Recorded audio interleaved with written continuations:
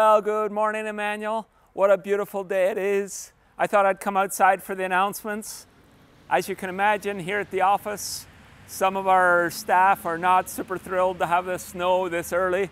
But I don't know if you remember, I did a thought for the day way back where I came and stood here in the rain. And so I thought I'd come out here to do the announcements for this week. Anyway, I got quite a few announcements. First of all, I want to welcome you. Thank you for joining our online service, Emmanuel at Home. And we're just trusting that you're knowing God's blessing. Thank you so much for those who watch each week, and thank you for the notes of encouragement, just thanking us for the work that goes into putting on these services, or making them available online. So let me get to my announcements. I think I got 7, so hopefully you'll be able to keep track. So first of all, we got Sundays with the Saints. That's coming up tonight. It's here at the church, and 5:45. And that's that ice cream kind of missionary biography evening. The sign up for that is on the website. So go to the website, sign up, and we'll see you this evening. That's number 1. Number 2, Bethlehem Star volunteers, as Pastor Tyler was mentioning last week. We're not doing the typical Bethlehem Star, but we're still actually hoping to do some kind of event. Actually, just right over here, you can't see it, it won't be in the shot, but right over there, we're hoping to have sort of some kind of a static display. So what do we need? We need two groups of people to help us out. We need one group that's more of like a construction group that will come in and build some kind of platform. I'm not exactly sure, but build a platform, build a set. And then we need the second crew is more of a decorating kind of crew. So if either of those two are your areas of strength, would you please contact Pastor Don and let him know that you can help with that. The third announcement that I want to mention this morning, the Deaconess Coffee Morning is coming up. That's November the 7th, right here at the church. It's between 9 and 11:30, and it's kind of a drop-in event. You can just come and have a coffee with the deaconesses, and they'll be happy just to minister to you. I don't know if I've said it already, but just to clarify, that's a ladies' coffee morning. So ladies' coffee morning, November the 7th, and it's hosted by the deaconesses. So come alongside, you just drop in and have a visit with the deaconesses. So for the month of November, men, you can come along and you can join in a Bible study. It's just every Saturday morning. There's 4 Saturday mornings in November. And you're going to want to reach out to Rob Eggert. He has all the information in that. It's going to be from 8 to 9:30. And now the question will be, where in the building will it be? I'm not sure, and I'll tell you why, because there's a couple of other events, the Deaconess's Coffee Morning, we're trying to get everybody fitted in, but still adhere to our COVID protocols. So men, you're going to want to get a hold of Rob Eggert, get more information on that, and plan to attend that Bible study series. That's number 4. Number 5, November business meeting.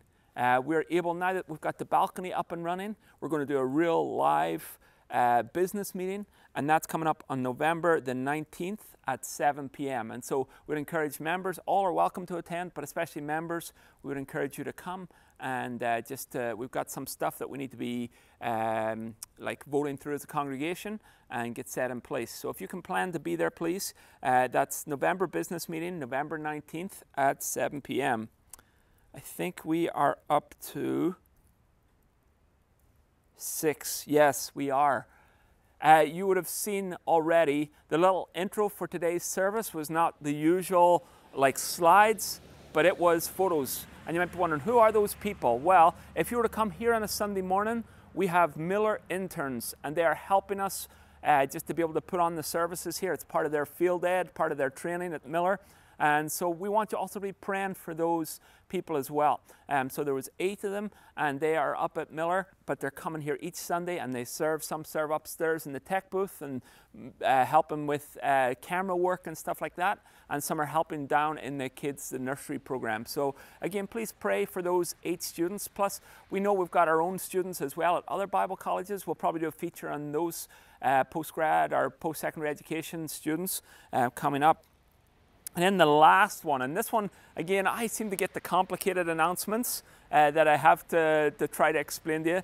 So it's an event that's called Bring Your Bubble to Our Bubble. Bring your bubble to our bubble. Now you might know this if you don't have kids in school, but for the few days after Remembrance Day, well, I believe Remembrance Day and then the rest of that week, The kids are actually off school. Part of it is to do with COVID and just taking a bit of a break and helping the teachers to reset, I believe, is part of the plan. Anyway, we wanted to use that time. So on the 12th and the 13th, we're going to have the inflatables set up. You know the inflatables that we use for the summer ministries?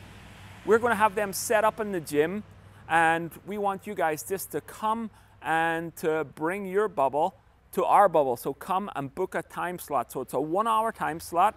The inflatables will be in there. Come with your family, and you'll do the booking through Erin in the office, and there'll be the inflatables. There'll also be, there's going to be a little Bible video to watch. I believe there's some Bible teaching. I'm not sure if there's food. I don't think there's food, but there's a couple of different activities that your family could come. And if you know that, for example, there's 2 families in your bubble, then those 2 families could come together. I think it's up to a max of about 20 people is what we can have in at one time. And so if you know there's 2 or 3 families, or maybe part of your small group would like to come along, it's, as it mentioned, it's the 12th and the 13th of November.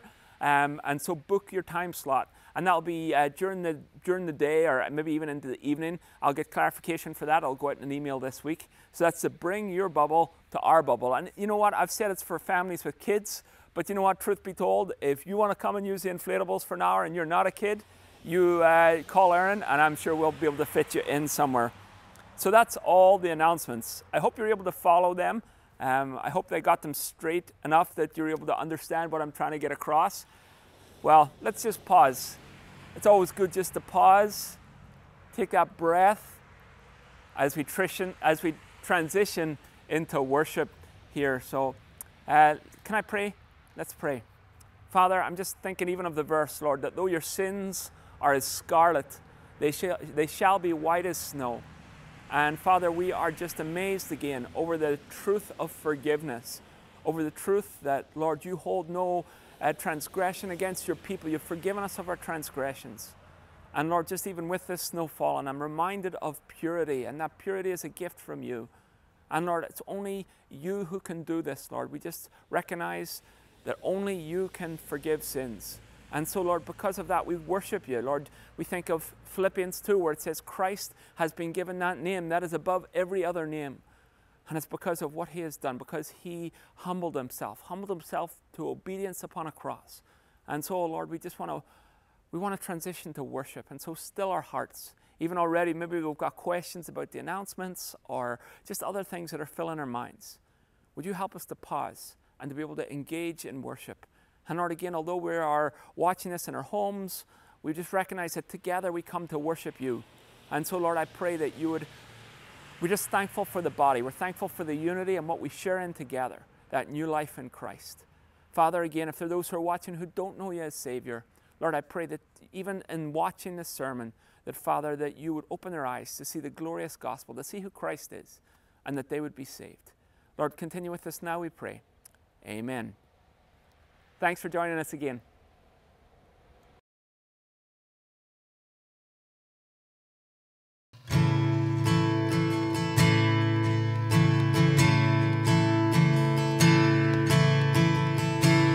You are not a God created by human hands. You are not a God dependent on any mortal man. You are not a God in need of anything we can give by your plan. That's just the way it is.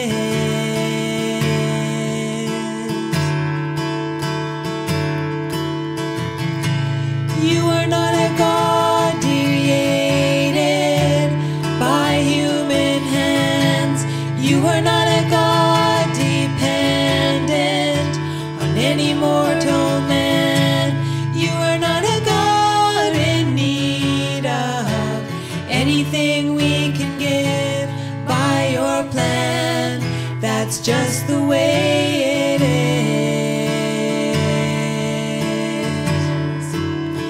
You are God alone from before time began. You are on your throne. You are God alone. And right now, in the good times and bad,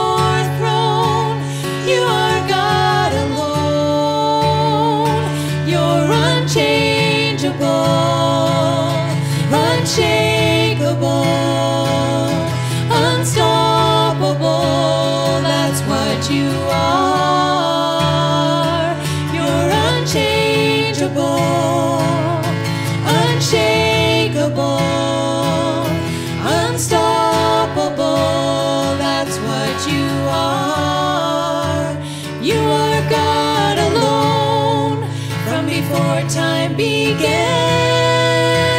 You are on your throne. You are God alone. And right now, in the good times and bad, you are on your throne. You are God alone. And right now, in the good times and bad, you are on your throne. You are God alone.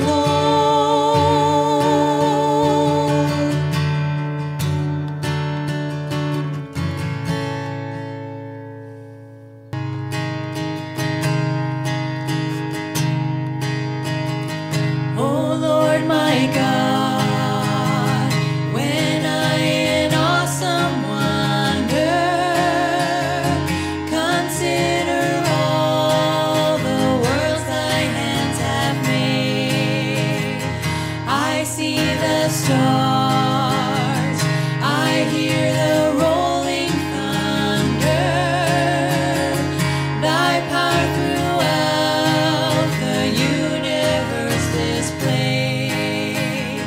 Then sings my soul, my Savior God, to thee.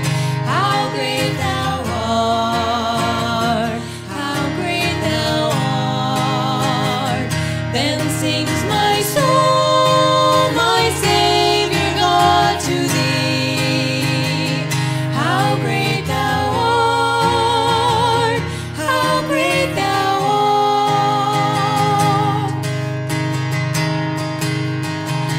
And when the woods and forest glades I wander and hear the birds sing sweetly in the trees, when I look down from lofty mountain grandeur and hear the brook and feel a gentle breeze, then sings my soul, my Savior God, to thee. How great thou art, how great thou art. Then sings my soul, my Savior God, to thee. How great thou art, how great thou art. And when I think that God his Son not sparing sent him to die, I scarce can take it in, that on the cross my burden gladly bearing, he bled and died to take away my sin. Then sings my soul, my Savior God, to thee. How great thou art, how great thou art. Then sings my soul, my Savior God, to thee. How great thou art, how great thou art. When Christ shall come with shouts of acclamation and take me home, what joy shall fill my heart. Then I shall bow with humble adoration and there proclaim, my God, how great thou art. Then sings my soul,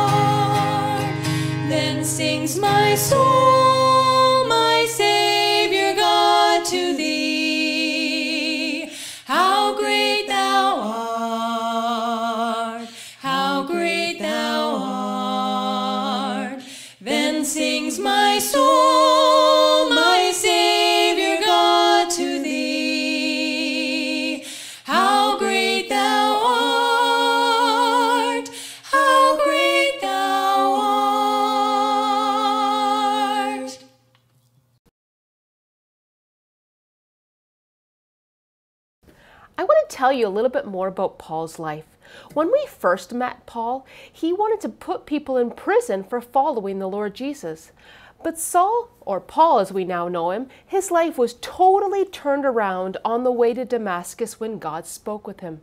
From that point on, Paul wanted to tell everybody about the Lord Jesus, and so Paul would travel around telling people this good news. But it wasn't always easy. There was times, well, we already heard about when he was beaten and put into prison because he made some men so angry. There was other times, like last week, where we heard about how he told people to turn from vain and worthless things.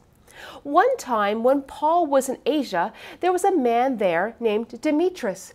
Demetrius was a silversmith, and his job, what he did to make money, was to take silver and to make false gods. And what would happen is when people would come, they would buy these false shrines or gods from Demetrius, and that's how Demetrius made his money.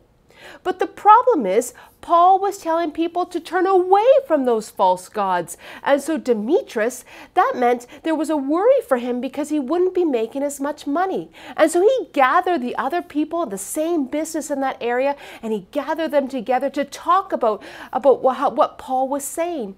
And Paul was telling them that the gods made with human hands were not gods. Well, that message is true, but that made those men super angry. And it caused a riot in the city, and the whole city was filled with confusion. There was another time when 40 Jews made a plan to kill Paul. They actually decided that they weren't going to eat or drink anything until Paul was killed. But Paul's nephew heard about the plan and was able to warn Paul, and Paul escaped during the night. That wasn't the only time that Paul had to escape during the night. There was another time when a different group of Jews also made a plan to kill him, and at that time he was able to escape through an opening of the wall in a basket. Do you know what? It wasn't easy for Paul to follow Jesus. You know what? We've heard about how he was beaten and put in prison for speaking the truth of God's word. But even though it was difficult, Paul continued to be faithful to love and obey and follow the Lord Jesus. That's quite a challenge for us because it's not always easy to follow the Lord Jesus. It's not always easy to do what God asks us to do. But there are so many promises in God's word, promises for those people that love and obey him. So my challenge for you this week is to look through your Bible and to find some of those promises that God gives to people that love and follow and are faithful to obey what God has asked them to do.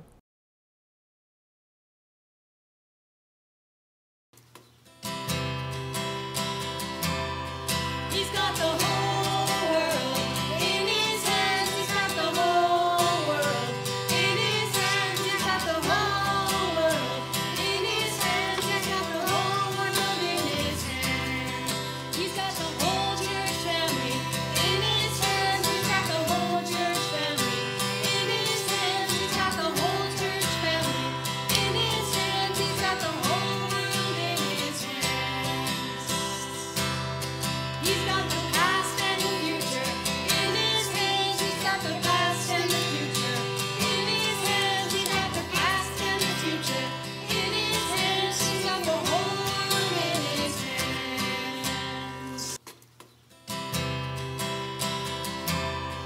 He's got the whole world in his hands. He's got the whole world in his hands. He's got the whole world in his hands. He's got the whole world in his hands. He's got the whole church family in his hands. He's got the whole church family in his hands. He's got the whole church family in his hands. He's got the whole world in his hands. He's got the past and the future in his hands. He's got the past and the future in his hands. He's got the past and the future in his hands. He's got the whole world in his hands. Great job, guys.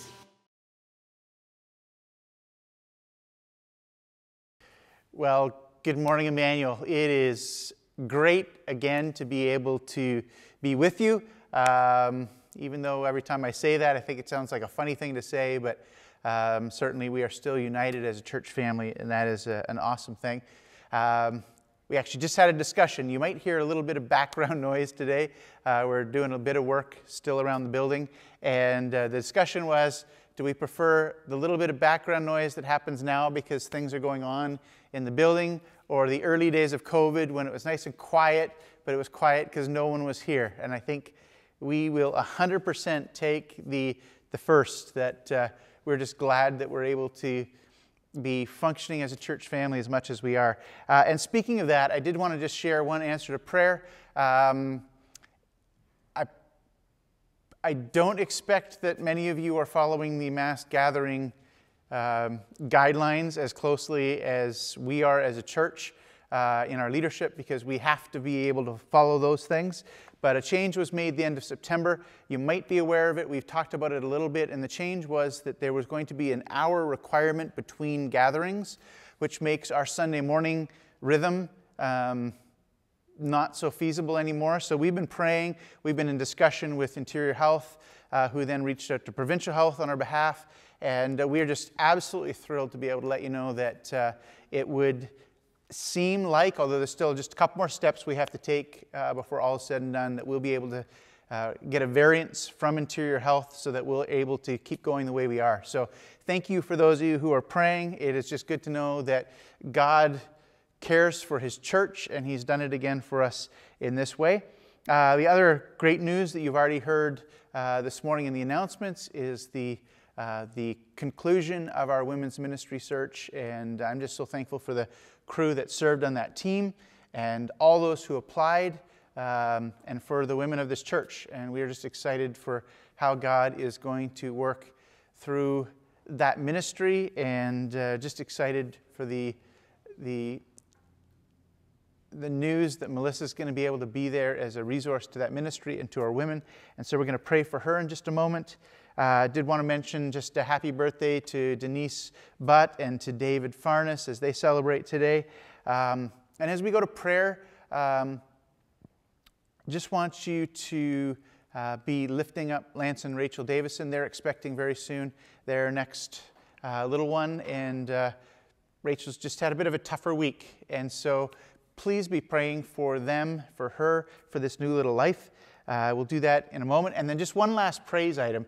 Last Sunday we had another newcomers dinner, and it was different. It's our first one during COVID, and so we had it did look a little different, but we're just amazed. I think I'd have to double check with Roxanne to confirm it, but I think it was our biggest newcomers dinner we've ever had. So if you've been watching at home and haven't been part of Sunday mornings over the last months, you might not be aware of just some of the amazing things that God is doing in our church right now, as we've just had a whole bunch of people that God has brought to Emmanuel, and we're just excited to continue to be a church family. So pray for those who are new.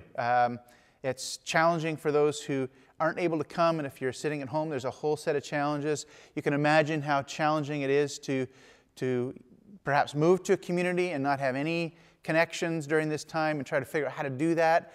And then even to become part of a church through a time like this is definitely a challenge. So pray for those who are a new part of our church family, and look forward to when you get to meet them. So let's pray together, and then we're going to open God's Word. Father, thank you so much for the way that you have cared for this church. This last week, this news that we will be able to work out a variance with Interior Health is just another evidence of your care for this church.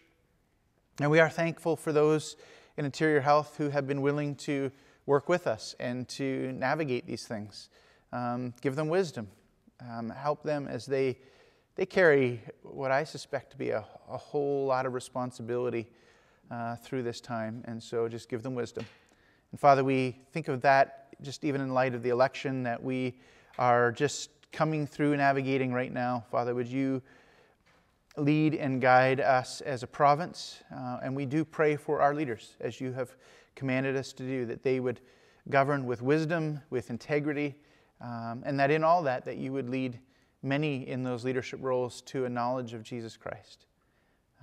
We do thank you for those who are new to our church, and again, we just recognize that these are harder days to become a part of a church family. There's just an unusual thing. In fact, really, when we think of it, many who are new really won't even have a complete sense of what we're about as a church because things have been so different. But Father, we pray that there would be much joy, that there would be great relationships formed, even in these days. And Father, we thank you for this last weekend and the good event we were able to have. We just pray for your continued protection over our church family as there's just ebbs and flows to ministry life and health situations. Father, we pray for your grace for this church. We thank you for the great news of Melissa Porter coming on board in the role of Director of Women's Ministries. Would you give her wisdom and grace to do well in that role and to just be a great support to the great ministries that are already going on. Father, this wasn't a decision made because of a crisis. This was a decision made because we recognized an amazing opportunity that you have brought to us. And so we just pray that you would continue to do a great ministry among the women of our church and in this community as well. That you would just be gracious to reach out through us with the good news of Christ.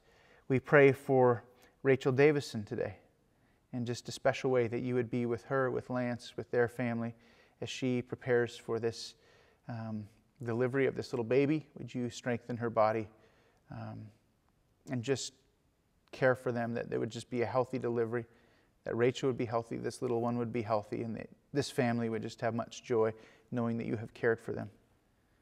And Father, I pray for all those who are still at home. We know there's just a variety of complex issues that are going on. And Father, would you just bless each one who would be opening up your word now with me as they would watch, that you would just encourage them. And Father, even as we think of this passage that speaks to this issue of not losing heart, would you give us a confidence in our hearts and minds that we would be a people of immense hope because we've come to know who you are. We thank you, we love you, we pray this in Christ's name. Amen.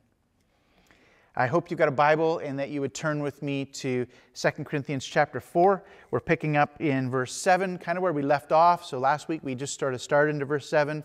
We're going to pick up in verse 7 and then work our way to the end of the chapter.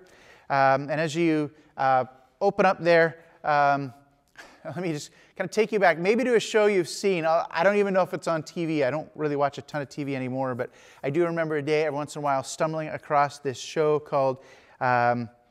what do they call it? The antique show, or no, it wasn't the road show or something like that, where people brought in old things, like antiques they owned, to get them valued. And so I remember not watching often, but the odd time you'd see someone, bring in. It's like, here's a coffee table. It was in my aunt's attic, and then, we were moving out a bunch of junk, and I brought it home, and kind of curious. And then you find out it's some piece of furniture from France and it's worth a fortune, or typically the ones I loved were the ones where someone went to a garage sale and it's like, hey, we bought this, this old painting and we, spent $150 and we're just curious, and it turns out it's like some masterpiece worth, $500,000 and people's lives are changed. And it's sort of an interesting kind of show, an interesting sort of premise that really is all about people not recognizing the value of something, and finding treasures kind of in unusual spots. Every time I've watched that, I've thought, I wouldn't be the one to find the treasure. I'd probably be the kind of guy who sold the valuable thing at the garage sale, and it's like, whoo, I got my $1. Meanwhile, someone else, made the $500,000. But as I think about what Paul's talking about here in 2 Corinthians 4, that kind of image actually comes to mind, because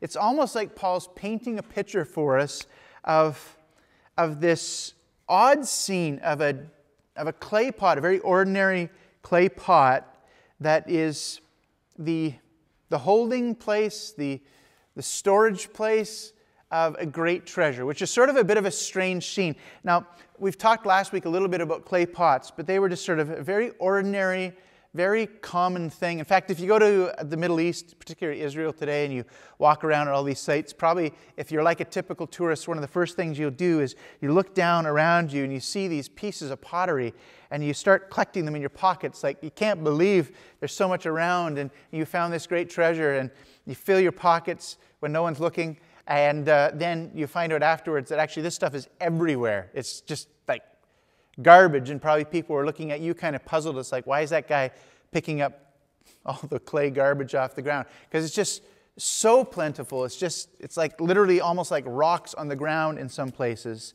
And the reason I think Paul brings up this image is because he expects us to be able to kind of relate to it. So I'll give you my best attempt to relate to it. It would be the equivalent of like a packaging from a fast food meal. Like if you ever walk down a street and you look in the ditch and there's a McDonald's cup and a sort of wadded up bag,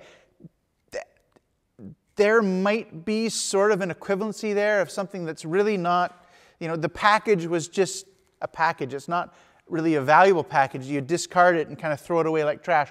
Clay pots kind of like that. It's not a valuable thing. They were just a very common, very ordinary thing in the ancient world. And so Paul comes along and he starts talking about a treasure we have, the treasure being the good news of the glory of Jesus Christ and what He's done and what God's done. And then said, we have that treasure in jars of clay.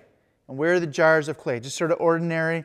And so I can kind of imagine back in Paul's day, the accusation against Paul is, hey, Paul, you're weak, you're not very impressive, you're not a great communicator, you're very ordinary looking, you don't sound philosophical like the great teachers of the day, you're not sort of culturally relevant. I don't know what language they would have used. And I imagine Paul saying, I know, isn't it great? I am just a clay pot, but the news I get to convey is a treasure. And as I think of the rest of the New Testament, particularly in the Gospels, particularly around the story of the birth of Christ, probably you've noticed the same thing I have, that there's something stunning about the ordinary nature of the story. Jesus is born in Bethlehem, not Rome, not Athens, not Alexandria, not one of these great cities of antiquity. And then He comes to common, ordinary fishermen, not Plato or Aristotle. He could have chosen, Virgil or one of these great figures of the ancient world, but He sets all that aside and says, no, I'm on the hunt for clay pots so that I could call them to myself, so that the treasure of the glory of God in the gospel will shine through. And that's kind of how Paul really begins this next little section that we want to consider together this morning. Now, I do want to point out one thing that we have to go back to verse 1 to see, that there in chapter 4, verse 1, he talks about not losing heart. We've unpacked that over a couple weeks, but just this realization that in the world, things happen, we can become despondent, we can give up, we can, as a result of our despondency or discouragement, start to do things that we know we ought not to, or that we never would have done otherwise. And if you look ahead to chapter 4, verse 16, you can see Paul picks up the same idea.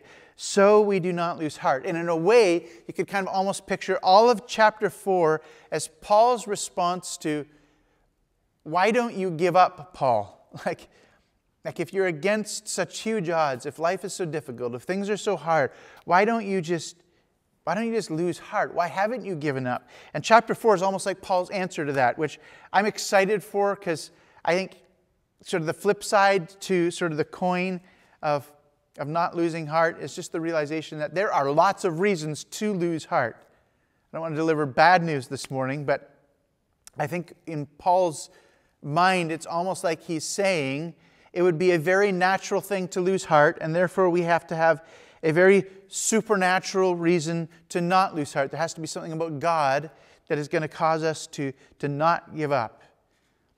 And so we're going to unpack that this morning a little bit more of why don't we lose heart. And I just want to direct you to verse 16, because I think it's actually kind of the hinge verse in this chapter, particularly in the section from verse 7 to 18. So I'll read it to you, just that one verse, and explain how I think this verse is going to work.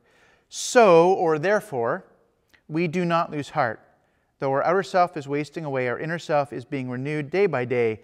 For, and then he carries on. So I just want you to go from so, or therefore, some translations, to for. All right? And both those words in either end are words that are really saying there's an explanation. So the first one, therefore or so, implies that what Paul's just said is a reason for what he's about to say.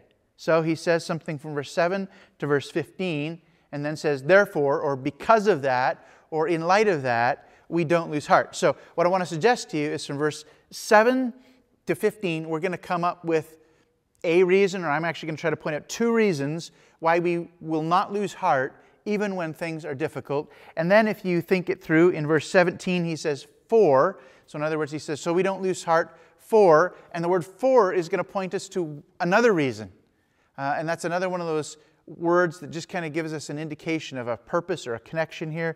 So in other words, we've got this statement in the middle. We don't lose heart because of what came before and because of what comes after.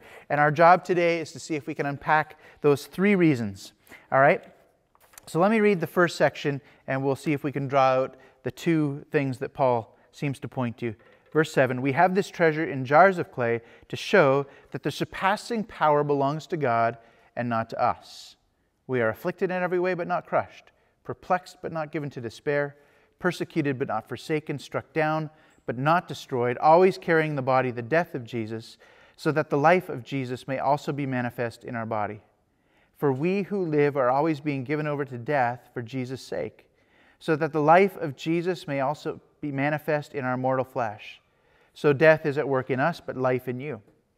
Since we have the same spirit of faith, according to what has been written, I believed and so I spoke. We also believe and so we also speak, knowing that he who raised the Lord Jesus will raise us also with Jesus and bring us with you into his presence. For it is all for your sake, so that as grace extends to more and more people, it may increase thanksgiving to the glory of God, so we do not lose heart.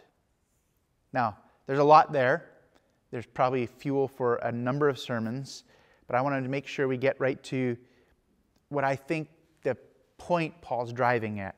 He pictures this clay pot, this jar that's ordinary, that's not particularly powerful, and then he pictures this fact that this little pot contains or displays this great treasure that is the glory of God. And there's a reason behind it. It's not just sort of a coincidental thing. He says, so that. In other words, God has designed it this way. This was part of God's purpose. He orchestrated it. And I think you need to see that because it's just this reminder to us that weakness is not, it's not an incidental thing. It's an essential thing. And we live, even today, but certainly in Paul's day as well, where people love power and influence and all those kind of things, but that's not the design of God. God's design is to use, well, as Paul says earlier to the Corinthians, weak and foolish things to confound the wise and the powerful. He's using ordinary things so that when God works, people understand it's God, not getting confused about the strength of an individual. And Paul says God has a surpassing power to accomplish this, surpassing power. That's a great statement. We might come back to that one a little bit as we just think a little bit more on kind of how Paul kind of is going to track this argument through.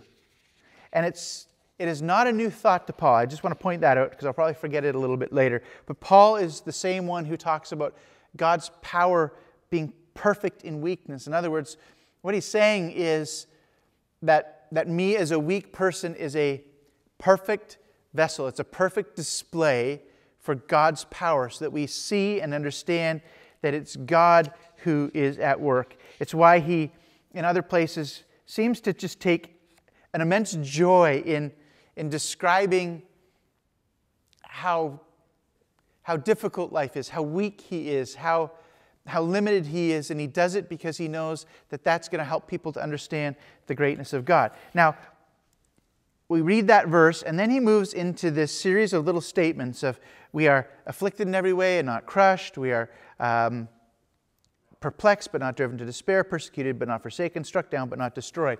So Paul kind of, what he's doing in those 4 statements is he is intensifying the difficulty. We're not going to break down each one, but essentially each one of those things. So he starts with we are afflicted, and then he says we are perplexed, and then we are persecuted, and then we are struck down. what happens as he does that is each one of those is getting harder and harder and harder.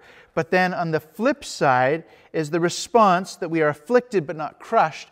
The not crushed is always a little bit stronger than the afflicted. So it's kind of like, some people put it like this way, that we are, this pressured one, for example, that we are, or perplexed but not driven to despair, persecuted not abandoned. He's like, it's like we're being squeezed so tight, but not squashed. Like that's, and actually a lot of what goes on here is actually, there's a lot of rhyme to the language. There's kind of certain rhythm that's going on here, all to help us understand that Paul's saying, hey, look, I understand that the life of a clay pot can be a hard, difficult life. There are challenges, and Paul certainly is well qualified to talk about this, but his observation is that the surpassing power of God always sustains the clay pot. That's his point. He's really saying, look, we have a God who has surpassing power, and his power is so great that even if you feel struck down, and the word is like to actually hit someone with a weapon, so they're like struck down, but you get back up. That's what Paul's describing. We're at a loss, but we're not lost, is what Paul's saying as he goes through these things. And Paul, I think, wants us to first see, why don't I lose heart, Paul? Why don't I just give up? Paul, why haven't you given up? And Paul's answer would be, look, I know the surpassing power of God is there for his people, his clay pot people. Therefore, he will always bring us through these things. It might not be in the timing we want, even in the way we want, but God's power is sufficient to sustain us. If you go look in chapter 1, verse 9, remember, we've looked at this, it was a few weeks back, where Paul says this. He says, indeed, we felt that we had received the sentence of death. In other words, the things he was going through were so hard. He said it was like I had received the death sentence, and that was almost like he's picturing it being carried out. But, he says, that was to make us rely not on ourselves, but on God who raises the dead. Paul's saying there was a purpose behind it. It was to teach me I needed to rely on the surpassing power of God.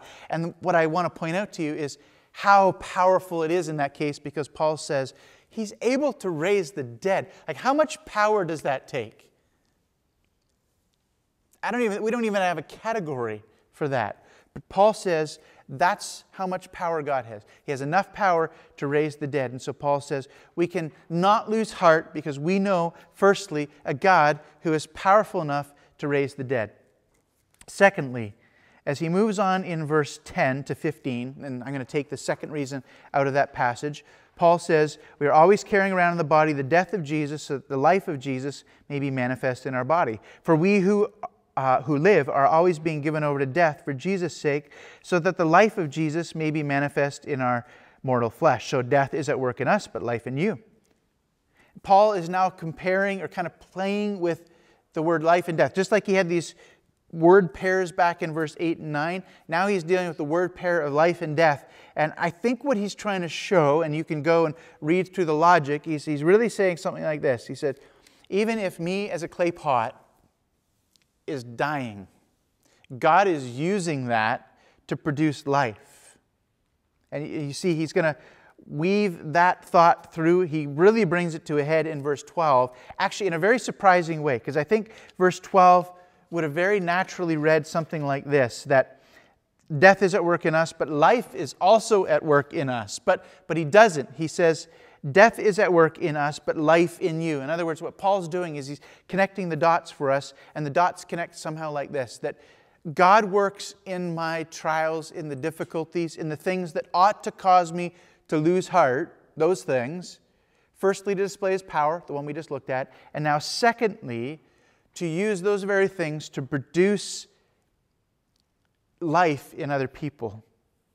And I wish I could bring up just person after person to tell their story, because I've heard so many of these, whose stories about coming to faith in Jesus Christ, about God working in their life, started with them saying, my story all began when I saw someone who was a Christian go through immense difficulty and trial, and the way I saw them go through it caused me to stop and consider, what is it that these people have that I don't have?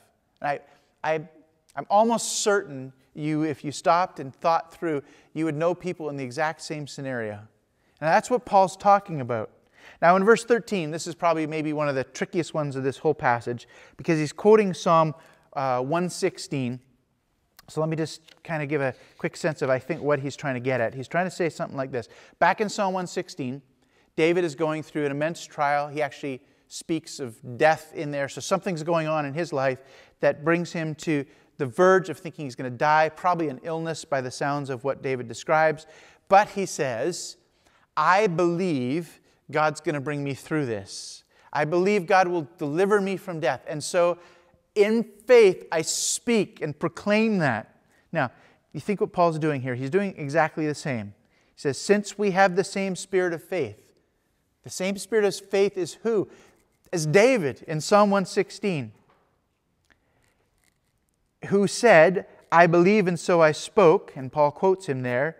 And then he says, we also believe and so we also speak. So Paul's saying the thing that David did in Psalm 116 is the same thing that we're doing right here. We have a faith and a trust in God that leads us to proclaim something. Now, I think verse 14 is the thing that Paul is saying he believes, that allows him to proclaim something. Here it is that Paul believes, knowing that he who raised the Lord Jesus, will raise us also with Jesus and bring us with you into His presence. In other words, Paul's saying, I have a rock-solid confidence that God raised Jesus from the dead. Therefore, God is going to raise me from the dead, and that He is going to raise you from the dead. And you get that in that last sentence, us into His presence, together. And so Paul has this next purpose in mind. Why, Paul, do you not lose heart when you're going through hard things? I think Paul would say, because I have come to understand that God has a purpose in it. And His purpose is for the sake of others. You see it even more clearly in the next verse. Verse 15, it's all for your sake, so that as grace extends to more and more people, it may increase thanksgiving to the glory of God. If you think back to Romans chapter 1, that's the fundamental issue for Paul, really, isn't it? If you go back and read it, people aren't giving thanks to God. They don't recognize who He is. They don't recognize what He's done. And Paul has a longing in his heart that people would understand who God is, understand the gospel, understand who Jesus is, and that as they come to understand that, they would give thanks to God, because that would be an indication of their belief and trust in God and their love for God. And Paul says, all this, all what, Paul? Afflicted, crushed, perplexed, all that, it's for a reason. The reason is because God is going to use that for the sake of others to bring them into the kingdom. So we've got two great reasons. Why do you not lose heart? First, I believe in the power, surpassing power of God who can sustain me. And if you're sitting and watching today and you're going through hard things, I just want you to know you have a God who can sustain you. There is no difficulty. There's no affliction. There's no thing that perplexes us. There's no thing that persecutes us or strikes us down that God is not able to sustain us through. And I know that's a huge statement. There's even part of my heart that starts arguing against it, but God's Word says it's true. Paul says, look at my life, and I think if we stop and really consider it, really wrestle that one through, we're going to realize that that is true. That is a rock-solid ground for us not losing heart. Then secondly is this realization that Paul is saying, God is going to use. Nothing's going to go to waste. Your difficulties won't go to waste. God's going to use that to draw people to Himself that would increase thanksgiving and ultimately give glory to God. And so your challenges, God has in mind a purpose. It's actually very similar to what He says to Timothy in 2 Timothy chapter 2. It says in verse 10, for this reason, I endure all things for the sake of those who are elect. In other words, Paul is saying, I'm going through hard things, all these things. I'm enduring them for the sake of, because I know God is accomplishing something over here for some other people. All right, so there's the first two big purposes I want to make sure we understand. Then we get to my favorite one. And I don't know if you should pick favorites in a case like this, because they're all good. But we come to these last couple verses on the other side of verse 16. So we do not lose heart, for, in verse 17. In other words, Paul is now introducing another reason for us. Some of my favorite verses now in all of Scripture coming up. He says, for this light momentary affliction is preparing for us an eternal weight of glory beyond all comparison. Now, isn't that an awesome statement? Paul is I think what he's saying, you read this through carefully, I think what he's saying is, look, you can't compare these things. But then he sort of does. He says you can't compare the difficulty, the affliction you're going through to the glory that's to come. But then he starts bringing up sort of ways of measuring things. He first says our affliction is like something that is light and momentary. That's the measurement of weight and time. In a time sense, it ultimately compares to the eternity to come, and it looks like it's just such a brief thing compared to the length and duration of eternity. And then he says not only that, but it's a light thing. It's like if you could weigh your trials, which obviously you can't. Paul knows that. But he's saying if you could put them on a scale and then put eternity and glory that's to come on a scale, one measures light, and then he says the other, you got to love this language here in verse 17, an eternal weight of glory. The word glory translates an Old Testament word that actually means weighty. And so I think if we get this right, he's saying there's an eternal weight of weightiness. He's like, our difficulties now, compared to eternity, are light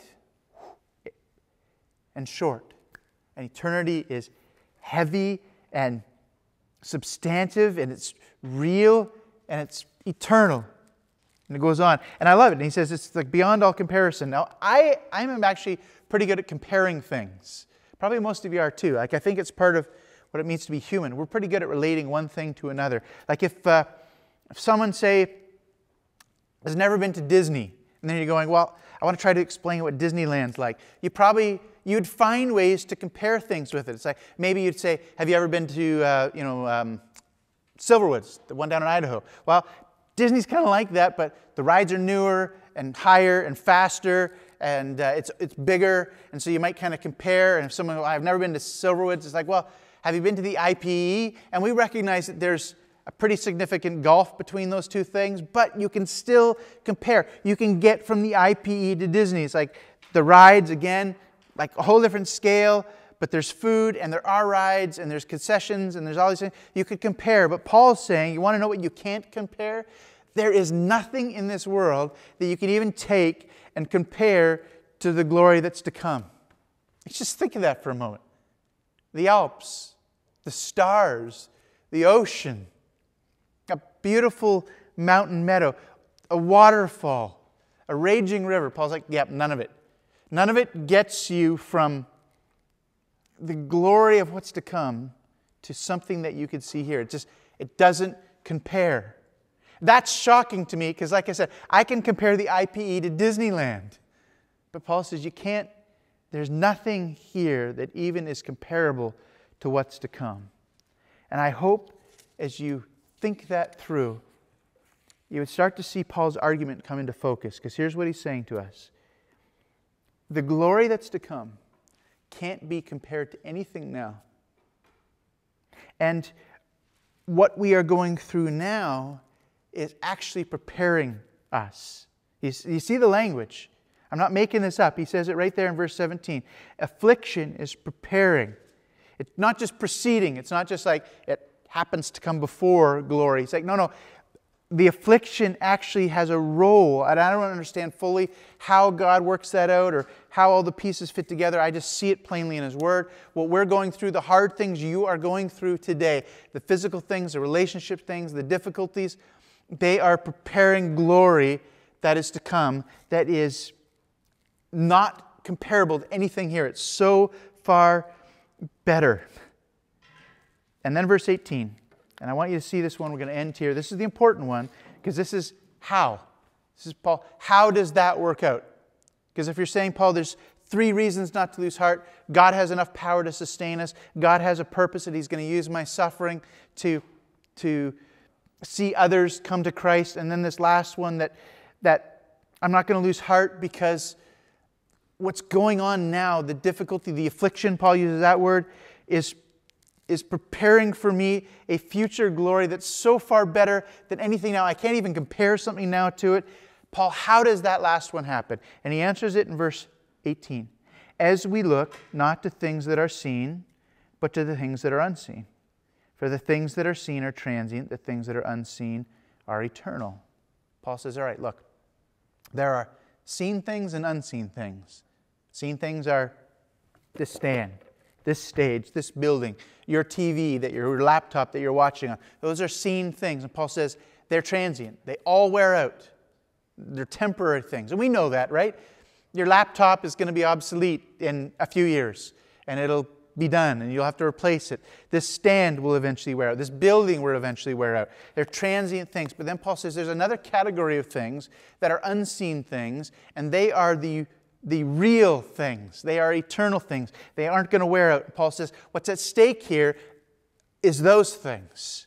And so we need to fix our eyes on those things. Jesus, heaven, God, salvation, the people of God redeemed in His presence. Those are unseen things, and they are eternal things. And Paul says the way we allow affliction to prepare glory is by fixing our eyes on those things, making sure that we see those things.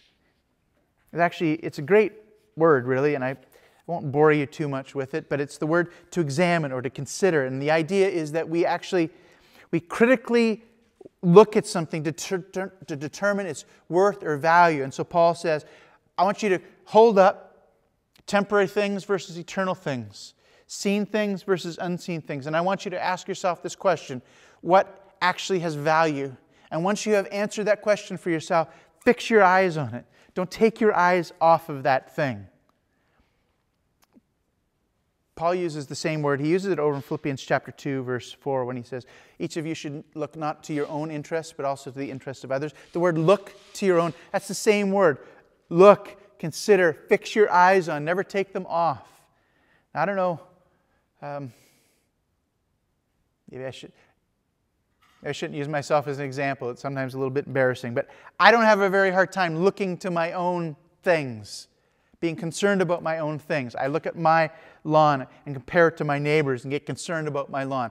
It snowed today, right? I'm one of these guys who drives by every little street and notices whose street gets plowed and who doesn't. It's like, why did their street get plowed and my street doesn't? Now, it's not my street, but you know what I'm doing. It's like I'm looking, I am observing, I'm watching, I'm focused on my interest. Very, very easy for me. That's why I need God's Word to say, don't do that. Don't look only to that. Look to others.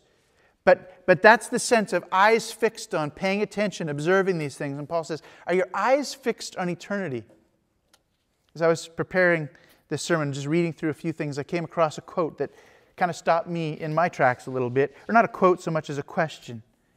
The question was this: are we more likely to fix our eyes on our retirement that might last 20 or 30 years, or our eternity? And the author who wrote it said, it's not that it's a bad thing to save and prepare and to think about retirement. But if we're living for that, how misplaced is that when it's so transient, where Paul is saying we need to live for eternity? I want to end up with just one last passage of Scripture, one thing to encourage you to meditate on over in Hebrews chapter 11, because there the author of Hebrews holds up Moses as an example of this very thing. And as I read it, just think of the passage we've just been working through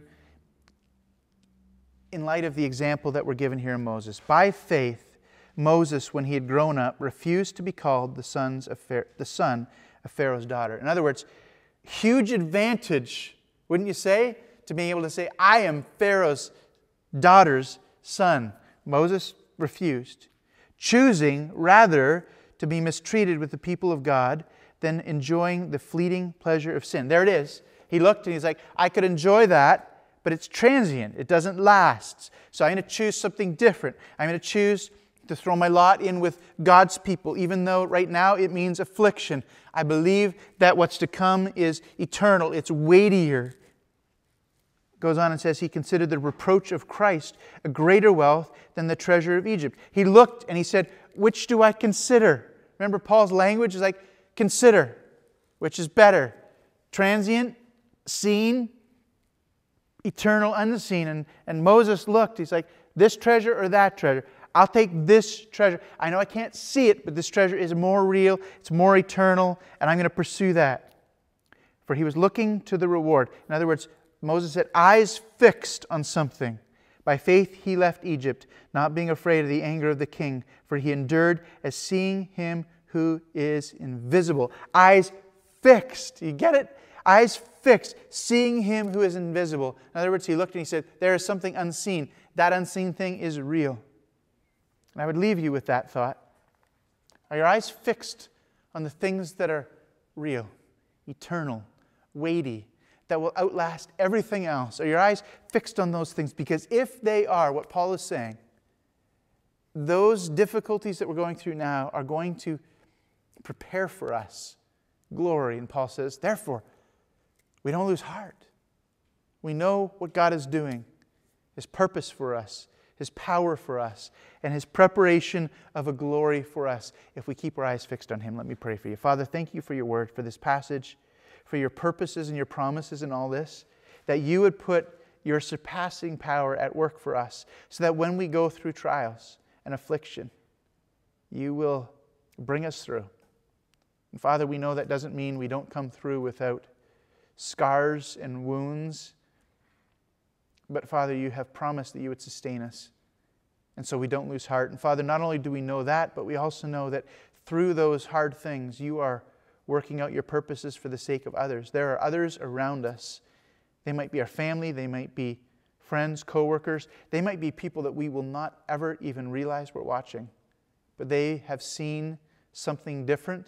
And through that, they have come to the place of giving thanks to God and ultimately producing glory for God. And so, Father, we pray that you would, through our affliction, produce life in others. And lastly, Father, we thank you that through these trials, when we keep our eyes fixed on you, what is eternal, what lasts, you have promised. We don't understand it all, but you have promised that you're going to use that very stuff for the accomplishment of an eternal thing for us. We praise you. We thank you.